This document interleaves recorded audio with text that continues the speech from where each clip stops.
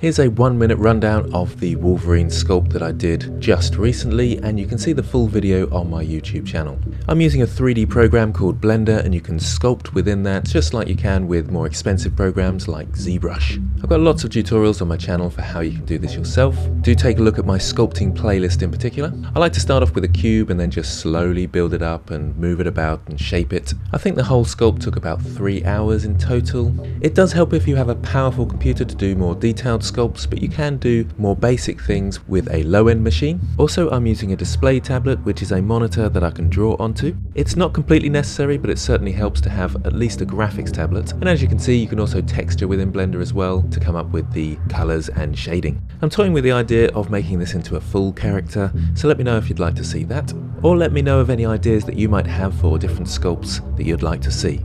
Thanks for watching, and I'll see you next time.